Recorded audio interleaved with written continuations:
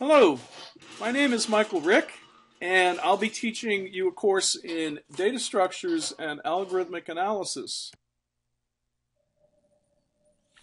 All right, so you won't be surprised to hear that we're going to be using numbers quite a lot, and sets of numbers. Sets of numbers will be quite important. In particular, the set of all real numbers. Now, that's a pretty big set. Every real number that you can think of, and even real numbers that you can't think of, they're all members of the set of real numbers. The set of real numbers is customarily denoted using a boldface R. Okay. Now, if you have two real numbers, A and B, this is literally read for A and B elements of the set of real numbers. Okay? Anything that's an element of the set of real numbers is a real number. Okay, so suppose we have A and B elements of R with A less than or equal to B. Then we can talk about the closed interval from A to B. And the closed interval from A to B simply means the set of all real numbers between A and B, including A and also including B. Okay? The standard notation for that interval is left square bracket A, comma, B, right square bracket. And it is presumed that you've encountered that notation probably in a pre-calculus course or a calculus course. Okay? So here again, that is the set of real numbers x such that A is less than or equal to x is less than or equal to B. And that's called a closed interval. We similarly have open interval idea. This time we don't include the endpoints. So when we talk about the open interval from A to B, we're talking about all the real numbers, the set of all real numbers between A and B, not including A, not including B. The standard notation for that is left parenthesis A, comma, B, right parenthesis.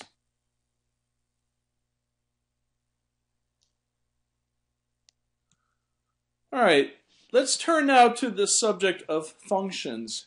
And by now, functions, the idea of a function is very much known to you.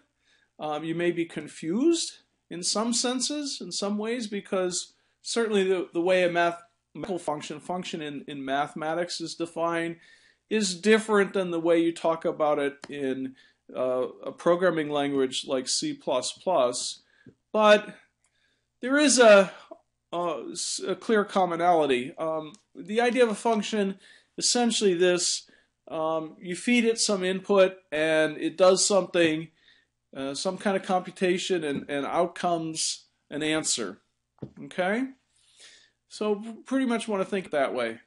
But particularly mathematical functions, we talk about the domain of a function as being the set of possible inputs that go into the function, and the range being the set of outputs that come out of the function.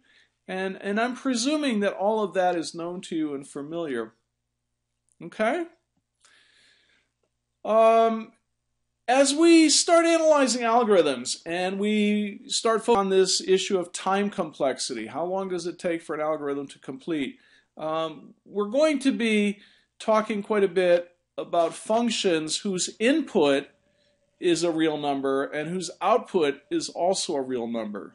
So we say that this is a function from real numbers to real numbers. Although it's important to realize that certain domains certain numbers may be allowed as inputs into the function. Okay? So the domain of the function might be restricted. And similarly, you may not get all possible real numbers out of this function, so the range also might be just some proper subset of the set of real numbers. Okay?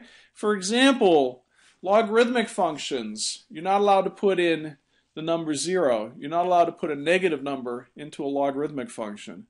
So the domain of a logarithmic function is the set of positive real numbers. Okay. So we're talking about functions whose domain and range are both subsets of R. They could be all of R, but they don't have to be.